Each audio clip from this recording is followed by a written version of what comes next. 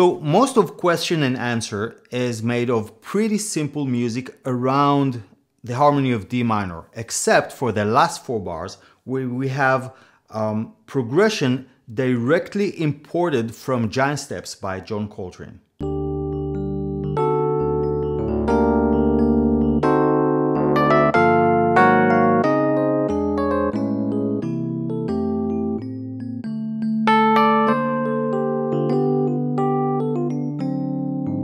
But first, let's start from the ending of the first part.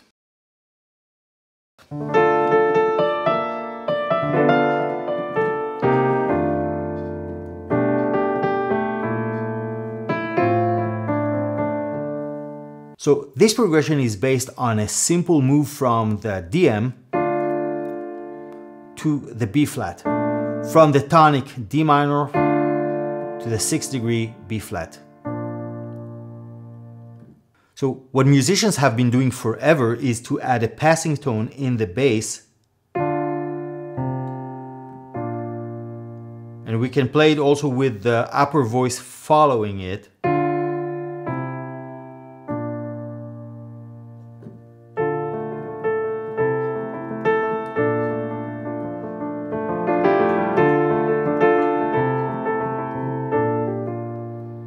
So you know that sound. But there's an harmonic twist here when Pat Metheny is playing E flat instead of the E.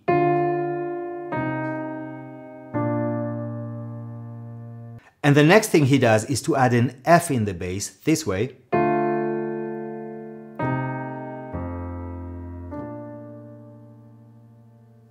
It doesn't change the core harmony, but it makes it from this melodic counterpoint sound to this more contemporary 2-5-1.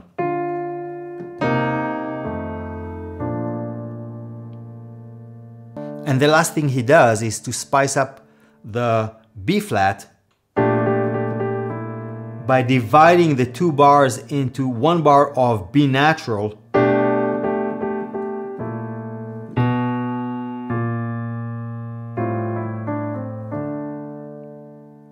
So why is it important to know that?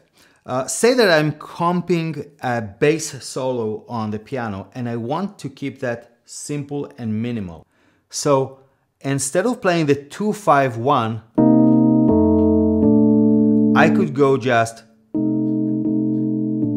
remembering that the 2-5-1 started as just a passing chord. So now I have 2 possibilities. I could go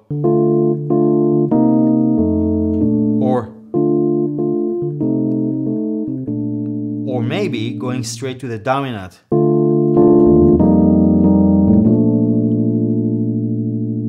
You see?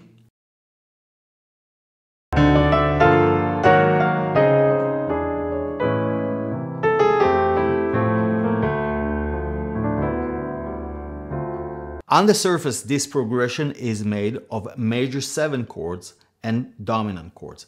But at the core of this progression, there is a move from major to minor. Let's see where it is. The first thing I'm going to do is to look at the D flat as a C sharp. It's going to make it easier to see the progression. So C sharp, E7, A. And the next thing I'm going to do is to change the E7 to E7 over B.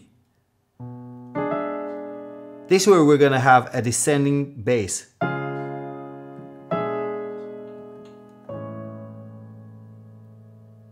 Now, if we changed the C sharp major to C sharp minor, so instead of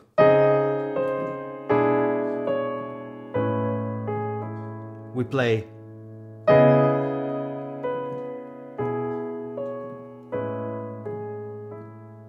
look what we're having. It's a move from a tonic to the 6th degree.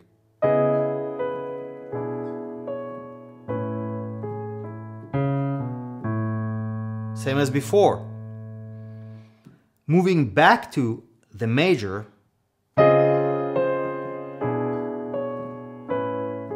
we realize now that we are having a progression that starts from C sharp major going down to the 6th degree of C sharp minor.